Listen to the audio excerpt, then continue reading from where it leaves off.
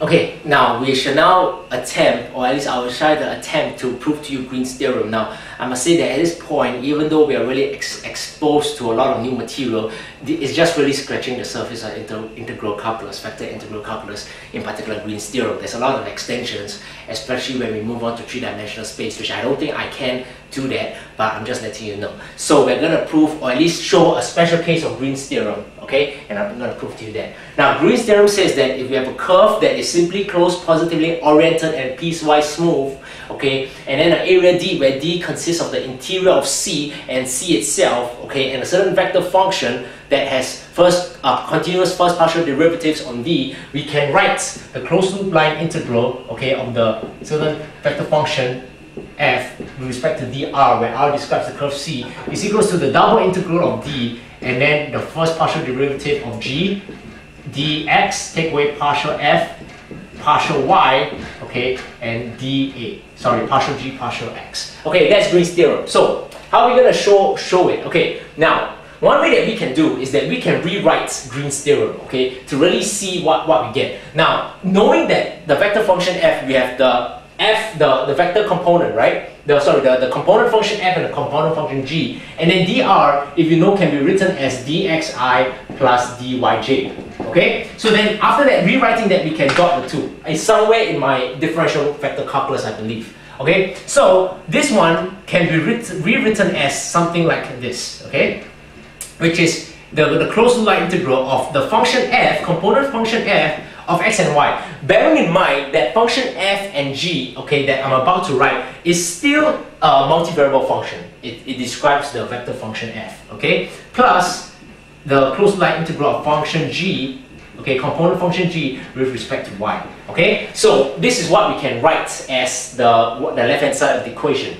And similarly, we can also rewrite the right hand side of the equation. Well, what do we get? We get, okay, I will just put an equals here, the double integral of the partial g, partial x, take away partial f, partial y, okay, dA is equals to the double integral, just simply rewriting it, of partial g, partial x, dA, take away double integral of partial f, partial y, dA.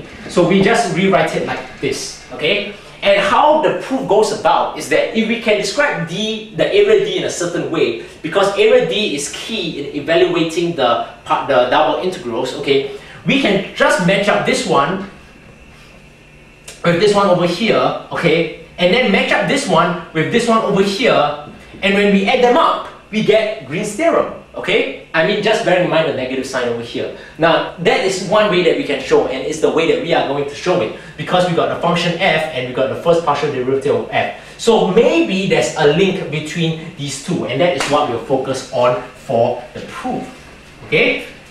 So, this is what we are trying to show. Okay, I'll just erase this so to clear some space, okay? So, look, continuing what I just said, so we will take a look at the closed loop integral of the function f, okay, where function f is the component function of the vector function, okay, dx is equals to minus the double integral of partial f, partial y, okay, dA. So this is the first part of the problem. The proof reduces to this component, okay. So now, here is what we're going to do. The double integral is there, okay. Double integral is finding areas. Now, finding areas, I can split up the double integral into normal integrals, right? Okay, there's this procedure of evaluating double integrals. So, one way, or the way I'm going to go about doing it is to see whether I can represent the curve C so that I can take integrals normally. I can take normal integrals, okay? So, imagine D, okay? D is the area that we are concerned with. We can describe D in a certain way. Okay, let's just say D is over here, okay? Now, as you can see that D can be any area. So I'll just drew an area over there like so, okay? And then we will go from, okay, it would be A and B, where this is the x-axis, this is the y-axis, okay? So now we will just simply the left and right boundaries, okay, as A and B for the curve, for the area D, okay? And then after that, okay, I will describe the bottom area as y equals to hx, and the top area as, the bottom line as the function y equals to hx, and the top line as y equals to kx, like so. Now, at this point in time, you might be thinking, why would I need to define the curve, okay, where this is area D, the curve that encloses area D in two ways? Well, let's just go back to the definition of a function. What's the definition of a function of x in terms of y in terms of x? The definition is that a unique value of x will give a unique value of y, okay?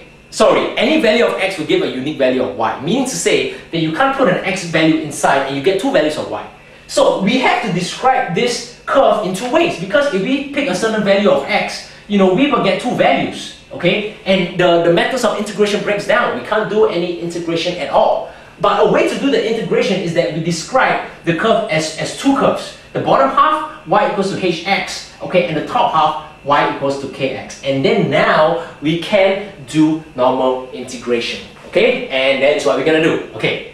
So, taking the closed loop line integral of function f in terms of xy, bear in mind again that function f is one of the component functions of the vector function, okay, dx. Okay, we're going to split that up, okay, now we've got the integral sign, okay, because what we're going to do, we're going to go from this point to this point over here, where direction is important. Remember, this is the closed loop meaning that, direction is important. We need to go positively oriented, okay. So, we're going to first go from a to b, okay, taking the integral of this function over here, hx, okay. Now, here's the tricky part, okay, see whether you can follow me. We're going to take, okay, hx describes the curve, right? Hx describes the curve, and the curve is written y in terms of a certain function hx. However, what are we taking the integral of? We are taking the integral of the function f.